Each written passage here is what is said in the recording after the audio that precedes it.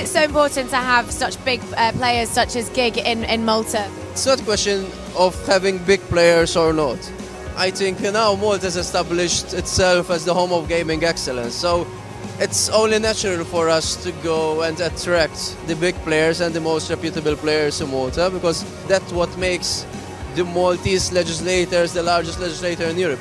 Having to attract also big players, but not only big players. I mean, in Malta we have, and Heathcliff can confirm, about 300 operators now licensing. Yes. 300. So basically, out of these 300, you have certain amount which are very big players, but obviously there are other amounts. So as a regulator, we cater and we service all industries, being big players, medium players, and also small players. Today, our regulator, and also now with the new legislations in place, offers a very straightforward but robust legislation, which is obviously very attractive to all operators in this industry. Absolutely. The particular operator you mentioned, that's a success story from A to Z in Malta, because They've expanded a lot, haven't they? yeah, they started sort of the CEO who was once we were at an event, and he was telling everyone about his story. So he literally came with his now wife. They came to Malta just with the snowboard. Then he realized that he wasn't able to use the snowboard in Malta, obviously.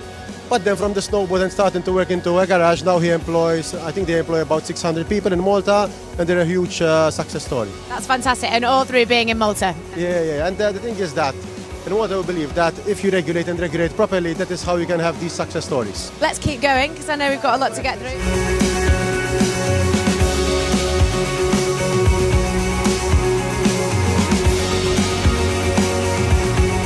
So Heathcliff, tell me a little bit about Espire Global and how that kind of catch-up went.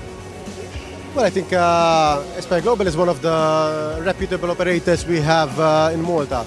They started small as well in Malta. And they now have 150 employees in Malta. 150 employees. I believe that's another success story in Malta. They started slow. I believe they are predominantly, their UBOs are Israeli. It's an Israeli company who set up shop in Malta, and nowadays they are one of the fastest growing international gaming operators, actually. Fantastic. Yes, a huge success story. Do you want to give it a whirl? Yeah, why not? Yeah, there. Okay, so if you can hold that down for me, please. Do you play mini games?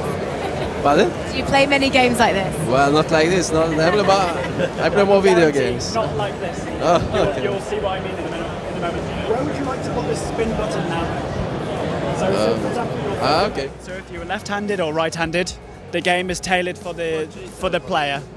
So we've got. That's really clever. It is. We've got a player-centric experience.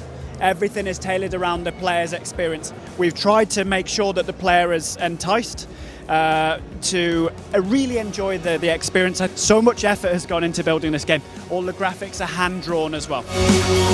Well done. Very nice product. It means that they put a lot of effort into it. So yes, I mean, this is part of this industry. Joyful industry. There's lots of fun things to do and to play. Yes, indeed. And people not only working and consuming the services are happy to do that. So Part of the fun of walking around and having a tour. it is. That is why it's part of the parcel to be in Malta, because Malta is a nice country. You have a whole package there in Malta.